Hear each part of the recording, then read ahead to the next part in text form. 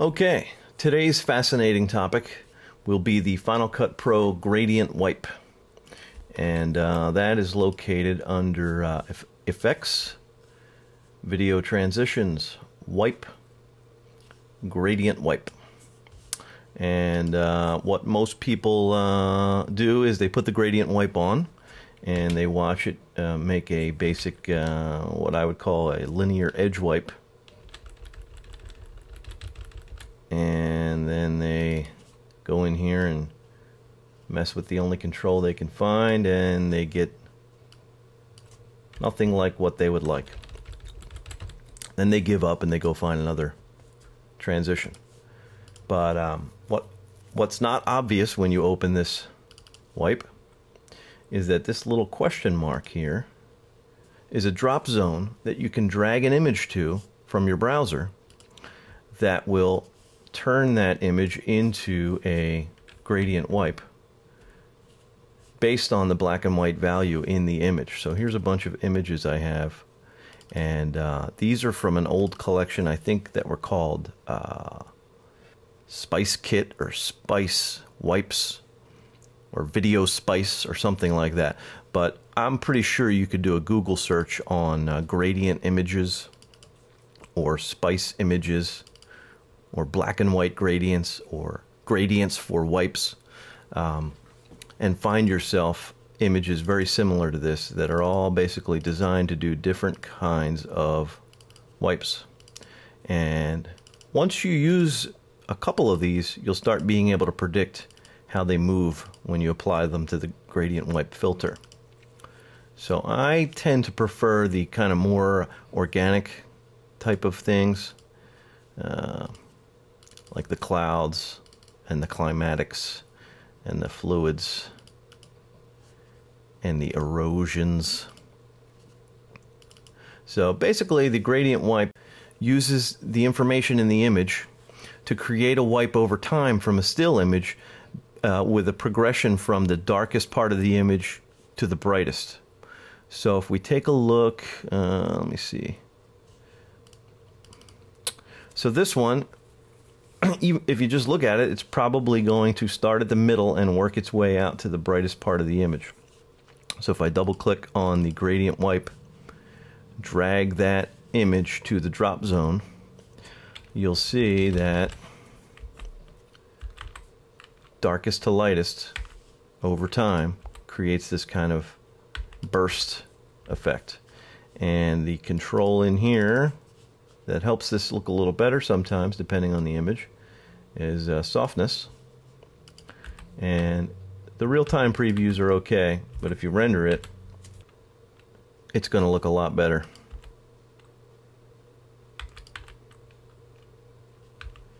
And I'll just give you a quick idea. I mean, there are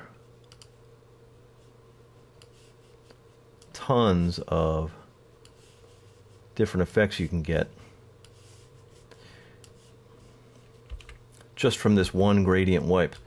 So you probably have a lot more wipes at your disposal than you realize in Final Cut, because you've basically got an unending supply of wipes just in this one gradient wipe alone. Now, a better version of this gradient wipe is also available under Effects, Video Transitions, Effects Scripts, DVEs, Soft Wipe.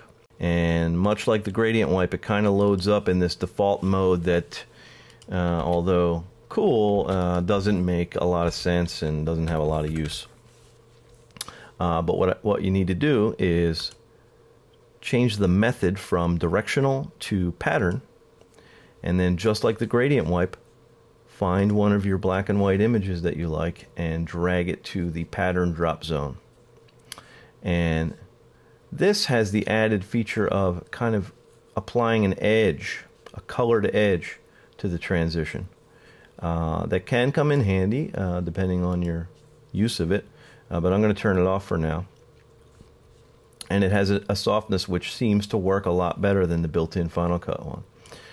So you'll see. And I find normally you don't want wipes and transitions to take too long, but these go by so quickly that sometimes when you slow them down, they look nice. And, you know, crank up the softness, and you can get a real subtle,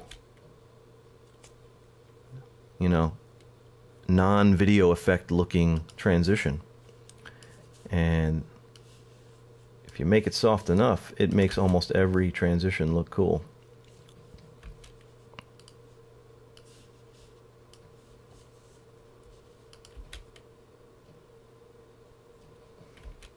That was probably too soft to pick out the pattern there. This is some kind of texture thing. A lot of them you wouldn't use, but what you'll do is put together a nice little collection of these black and white images. And whenever you're bored with your stock transitions, you just whip out your gradient wipe or your soft wipe and go to town. Here's a little edge on it. You can change the color. Get kind of crazy. So a lot of possibilities here.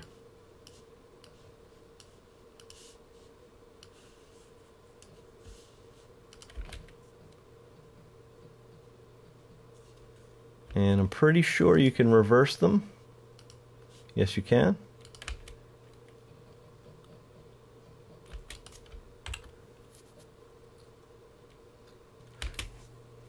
So if you're a fan of wipes, here's a way to have essentially an unending supply of new wipes that you didn't even know you had built right into Final Cut.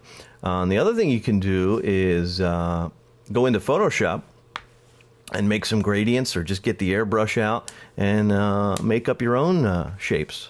So gradient wipe.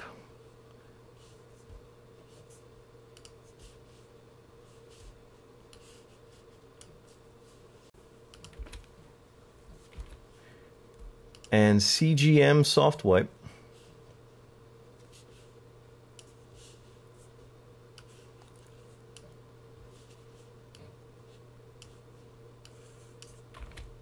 Very groovy new transitions for you.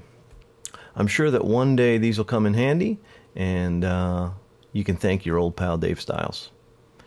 Have a good week, everybody. See you soon.